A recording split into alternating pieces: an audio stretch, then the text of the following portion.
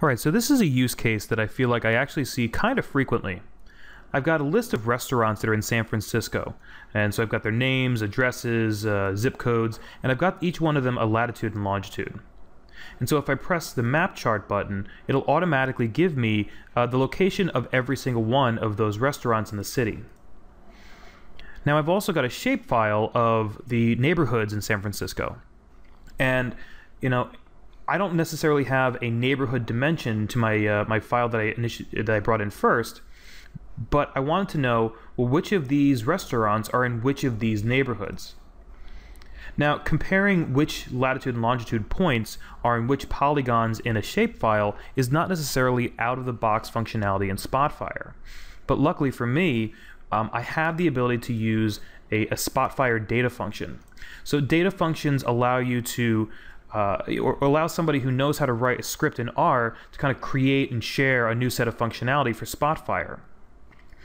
So I don't have one in here in my list of data functions that I can necessarily use, but my friend Ian Cook, who just is a friend of mine who's a real expert in R, he created for me this Spotfire data function. So I'm going to go to Tools, Register Data Functions, and Import. And I've already downloaded, I put it out of my download section so I can click it. And then I'll save as. So it's now part of my library. That means that anybody else who connects to this library will have access to this functionality from now on.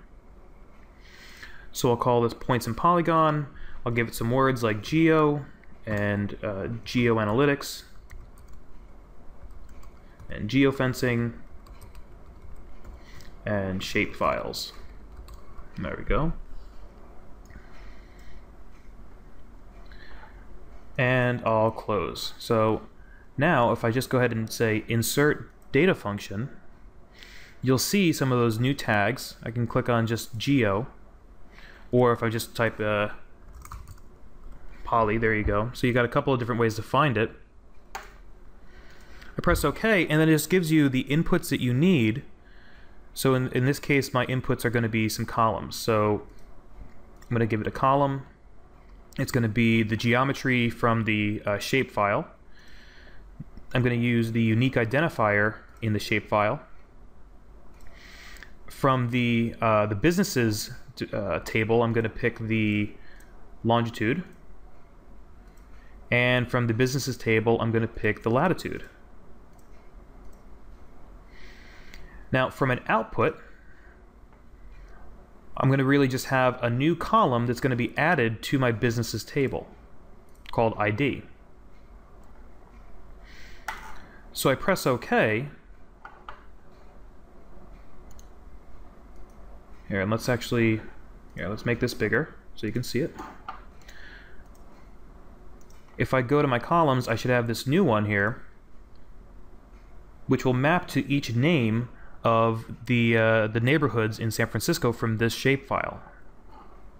Now, what that means that I can do is, if I go to my data table and create a relationship, I can say that ID in my businesses table equals neighborhood in my shapefile. I can create a new chart. Let's go to Layers and add a feature layer, which is the neighborhoods. And on the labels, we'll put the name. The appearance, we'll make black borders, a little bit transparent, and we'll just color them all a bit of blue. There we go. And then if I wanted to just right-click this, create details visualization, because I have that relationship now, it's asking me which table I want to drill into. I'll say businesses, and now I can click on every single one of these neighborhoods, and I can see the list of all of the different restaurants that are there. All right, so now anybody who logs into this specific server on Spotfire will be able to use and access and have this functionality for comparing points in polygons whenever they need to. So Spotfire Data Functions, super useful. You know, even if you don't know R, if you know somebody in your company or your organization or a friend who knows R, they can easily write one, save it out, and you know, extend the functionality that wasn't already there.